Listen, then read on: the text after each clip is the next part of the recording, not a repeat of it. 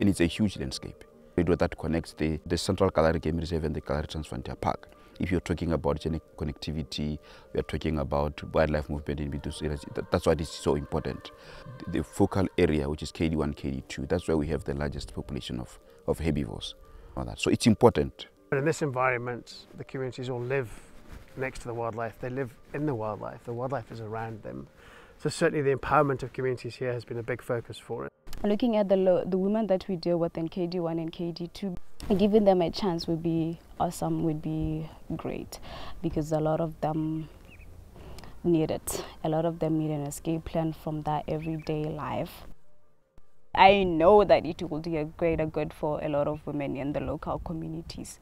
They need it. We would love more support from other organizations who can come on board and help us to encourage and empower and inspire local women.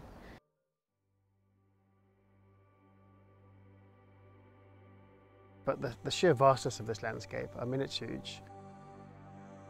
The project side is about 4% of the whole country.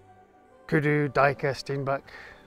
In terms of the carnivores, we get all the cats.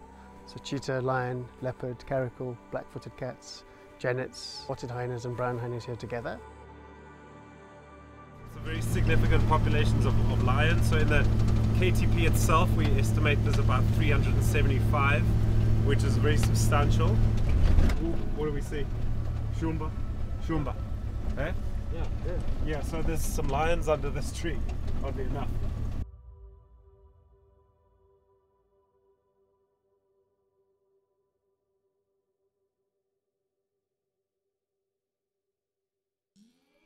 So livestock numbers are increasing, and a slow movement of high numbers of cattle and goats and sheep and donkeys and horses moving closer to lion populations, if you like. And unfortunately, where there's farming, often you get people who will hunt for food illegally, so it's poaching, and then in turn actually hunt for food to sell, which is bushmeat. So the two kind of come hand in hand.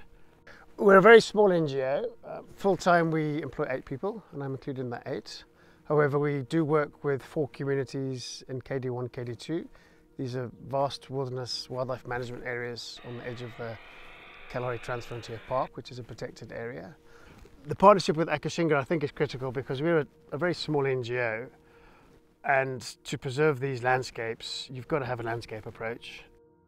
So working with KRC in helping to build out the systems of Akashinga that we've established in Zimbabwe. An additional 80 jobs have already been created in those communities. To be able to build those systems out behind the long-term relationships and presence that they have in the country is a long-term aspiration of ours as an organisation. They need the program to know that they do not have to stay in abusive relationships. They do not have to give themselves away to men to just to have a living, to live. I mean, they can do it themselves, and they're very much capable of leading their own lives. So meeting with the local communities in and around KD1 and KD2, it's been a very humbling experience just to be able to get their feedback on the project to date and the partnership to date. I think women have demonstrated in many ways that they are able, they are capable, they can take some of the roles that men have been taking before. So my vision is to have communities actively playing a role in the conservation of wildlife.